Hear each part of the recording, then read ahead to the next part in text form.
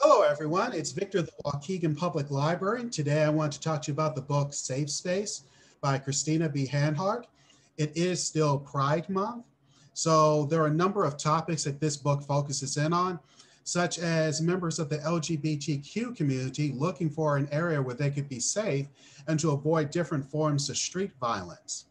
However, this goal was intertwined with many other goals that several people had. There is a discussion of community policing and the importance of activism, but it also takes a look at how there was a broader discussion of public safety in general.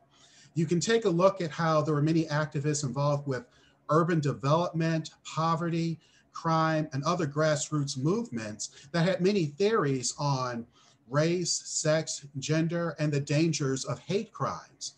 There is also a discussion within this book that talks about gentrification and the problems that can come with that. If you're interested in that, check this book out at the Waukegan Public Library.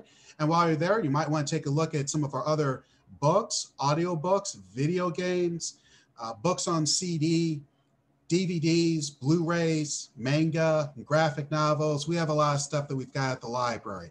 Also, the computers are open, so if you need to do something online, we're here for you. The library is open from 10 a.m. until 7 p.m. on weekdays, and then on weekends from 10 a.m. until 3 p.m. So come to the library and have a nice time there. Have a good day, everyone.